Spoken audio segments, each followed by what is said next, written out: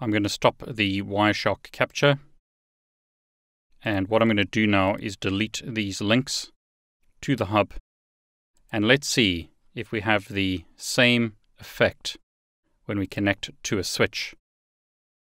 So I'm going to connect the 3 routers to a switch rather than to the hub. I'll run that Wireshark capture again on the fast Ethernet port of router 1.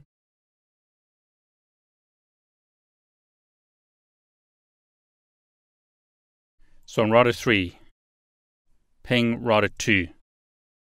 We don't see the ICMP messages on router 1. If I telnet from router 3 to router 2,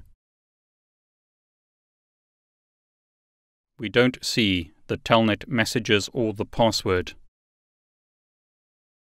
Just to prove this, once again, if I ping router 2, router 1 doesn't see the traffic, but if I ping a broadcast address, here's the broadcast sent from router 3, and router 1 is replying to that broadcast.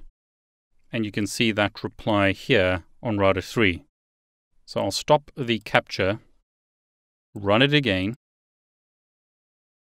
on fast Ethernet 00 on router 1.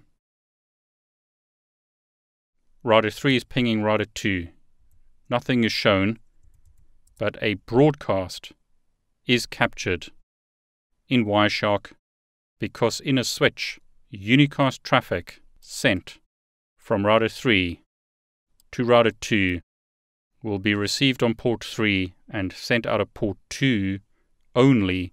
It won't be sent out of port 1, but if router 3 sends a broadcast, that traffic will go out of all ports on the switch in the same VLAN. And this switch by default has all ports configured as access ports in VLAN 1.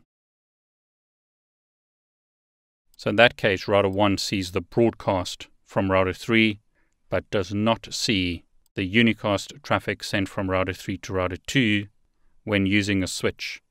When using a hub, however, router 1 is able to see all traffic because a hub is a layer 1 device and will replicate traffic out of all ports except the port on which it was received, whereas a switch will only send unicast traffic out of specific ports.